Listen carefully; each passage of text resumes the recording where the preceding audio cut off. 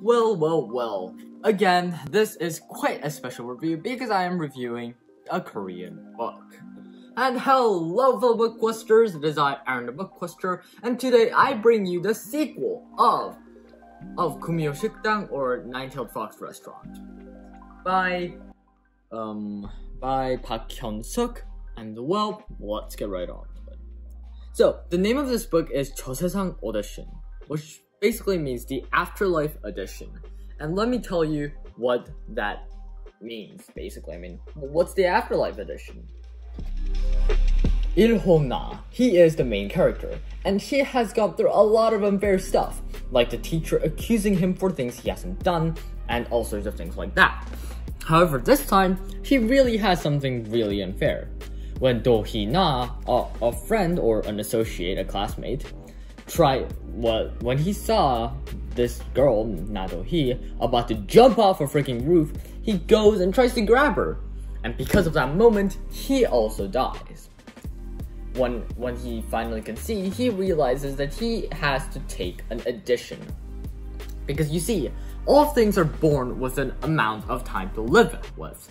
And if you end your own life via suicide, that means that you're being unthankful to the life given to you. And due to this, you can't just happily waltz over to the afterlife. You have to take an addition to make your judges cry. And yeah, that's basically what he needs to do. And the thing is, this is so unfair because he didn't choose this death. This is an error. Na-do-hee was trying to kill herself, but he was just trying to save her, and he died. So it's really just not a good situation. At first, everyone thinks that the best way to get through the audition is to sing. However, the singing does not make the judges cry. And Na-do-hee is called a prodigy rapper. And even with her rapping skills, they cannot make the judges cry. And all the people who are with them, who committed suicide, they all have their particular little stories and little backgrounds. And we will get to know that throughout the entire book, although I know it's Korean, but still it's a great book. And okay, so I think that's pretty much it for the basic outline of the book. Now, I want to say, I'm a bit disappointed. Because the thing is, what I expected from the sequel of Nine-Tailed Fox Restaurant, or Kumyo Shikdang, what I did expect from this is that I expected this book to sort of carry on the theme from the previous book, in the original book, and sort of just go on with it, walk with it, make it better, and a new streak perhaps, to make it less boring and different from Kumyo Shikdang. And I think that I believe that the author was trying to go for a very different ending than this book, which is the first book of the series. And I think she wanted to defer it from the original book. This one, I think she wanted a completely different sequel to her original book. And the thing is, she tried, but what I get from this is very mixed messages. Because obviously there's that huge overall message, don't commit suicide, but I think that's a bit too obvious. And then of course there is like an indirect way of telling us about the problems about the internet, because Na-do-hee actually kills herself due to the fact that a very hurtful rumor was spreading about her on the internet, and because of this she killed herself. And so the dangers of the internet. Indirectly, they're showing us themes like suicide, dangers of the internet, etc, etc. Now, but the thing is, at the end, the main character, Nahito, because of the error, he comes back to life. And I honestly think that's just not right, because even if he didn't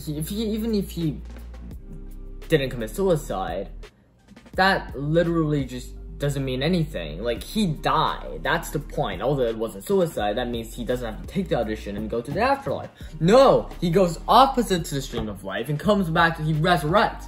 And I think that's absolutely ridiculous, because the thing is, this entire book is about accepting death.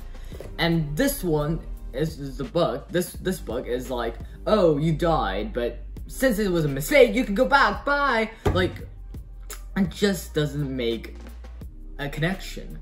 And like that just doesn't continue with the original theme of the first book. And all in all, I'm just getting really big mixed messages about everything in this current book.